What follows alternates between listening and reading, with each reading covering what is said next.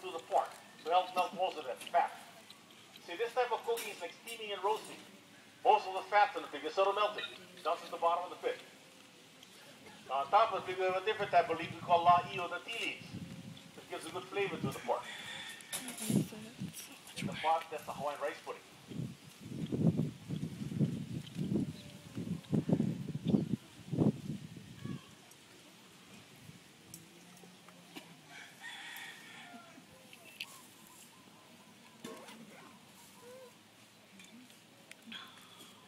The pit is so hot.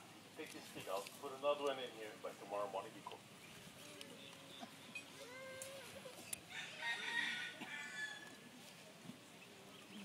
And this type of cooking, put it in a round pan and shake it. The meat will just fall off the bones.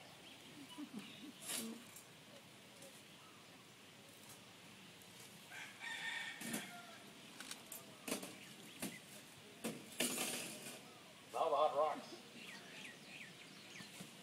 It's hot. At home we use tongs. We have tongs, but these guys don't want to use it. They want to show the girls that they're lovers, they got hot hands. Give them a hand, it's a nice job.